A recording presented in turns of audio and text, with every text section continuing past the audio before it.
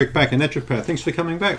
We're going to talk about parasites today, a topic that I'm quite versed with because I've been working now with parasites and with patients, as you know now, for a long time, and particularly practical skills. I've worked out things that work, things that don't work in the clinic, and also some crappy nonsense that I'm going to provide you with today and explain to you what the real facts are regarding parasites and how you probably can get rid of them if you really want to get rid of them, but you're digging a big hole by thinking you can get away with, or you can get rid of parasites purely by pharmaceutical means.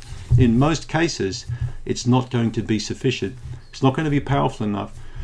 And the unfortunate thing is, in the process of trying to get rid of a parasite, many people end up trashing their gut so bad, so horrifically bad, that they get rid of the parasite partially, and in the meanwhile, they've really trashed their gut in a bad way. So what happens? Bad bacteria start setting up camp.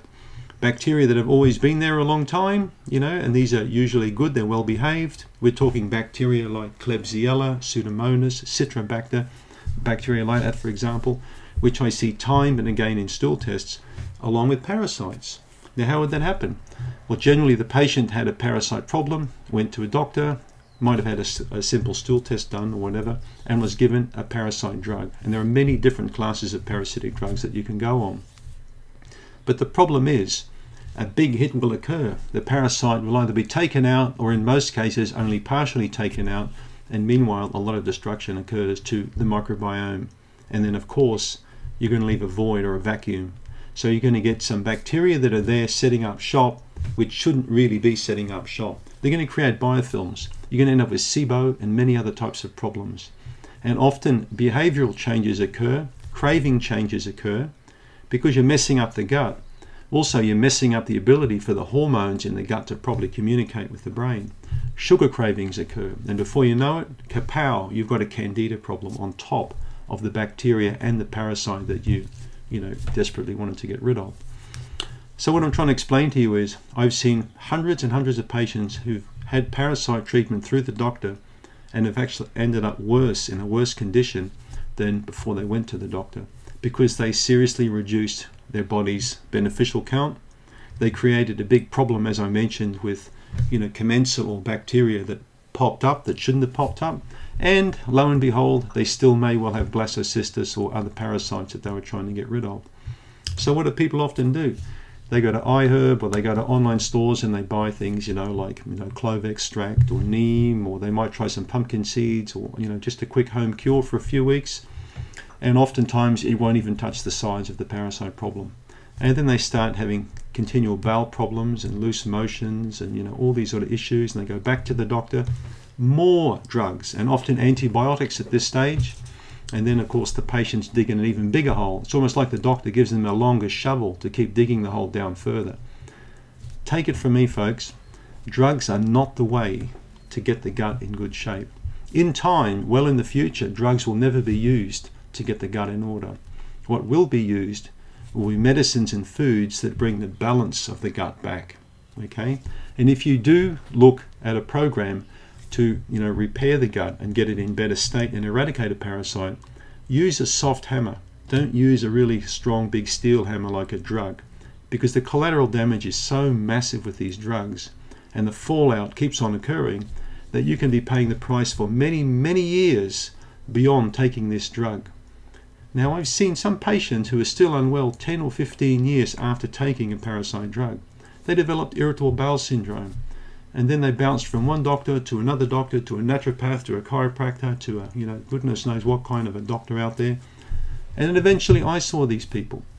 Some patients I've seen had been to 40 doctors plus with a bowel problem, until we finally discovered that they had big problems that needed fixing up: SIBO, Candida, and parasite eradication.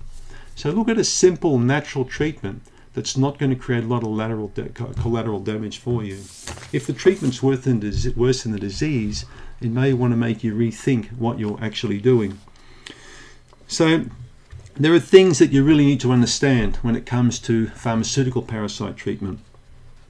Often you'll go on a round of treatment and it may work, but then the bugs become resistant, they bounce back. Generally, you never successfully fully eradicate all the parasites. And most people I see with a parasite problem will already at some stage have developed a bacterial issue alongside the parasite problem. So then they've got two kinds of problems that need fixing. And then if they take a drug from the doctor, it's usually designed to hit at one target, and then away they go with more irritable bowel problems. Doctors also never talk to patients sufficiently about the correct parasite type of diet. If you follow my Candida Crusher approach, if you've watched my channel, watched my videos, looked at my YouTube channel, you'll understand and have some good tools that you can work with to help, to really get you significantly in a better position to eradicate these bugs and to get the balance back again, because that's what it's all about. It's all about the balance. So remember also, parasites are everywhere. You can't get rid of parasites. All you can do is strengthen up your gut to a very high point.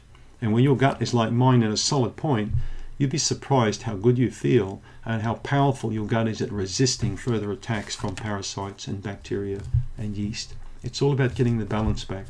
You don't need a strong, powerful hammer that smashes everything up.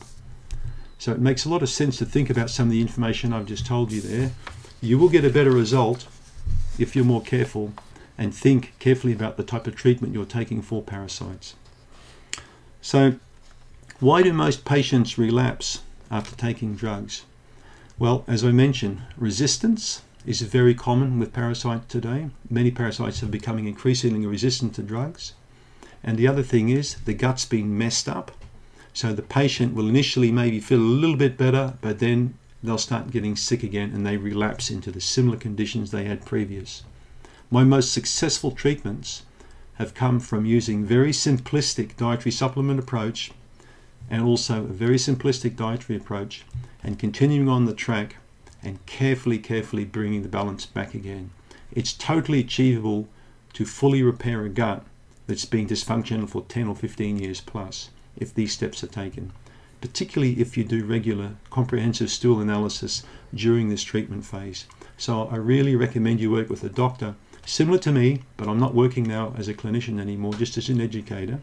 So I fully recommend you work with a clinician that understands comprehensive stool analysis and will take you through that process of treating you, regularly testing, keeping your eye on the notes, and then treating you again, and keep working down that path until you've completely cleared that gut from all these pathogens and brought the balance back.